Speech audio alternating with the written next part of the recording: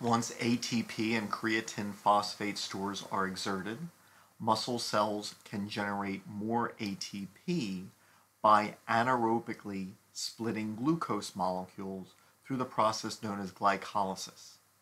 Oxygen is not needed, and this process can occur anywhere in the cytoplasm of the cell. It doesn't have to occur in mitochondria.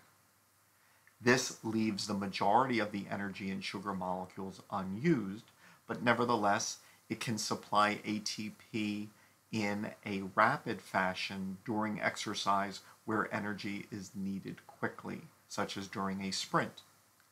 Since pyruvic acid builds up as a waste, this glycolysis will result in muscle fatigue if the pyruvate molecules are not then subsequently taken to the mitochondria to be broken down completely.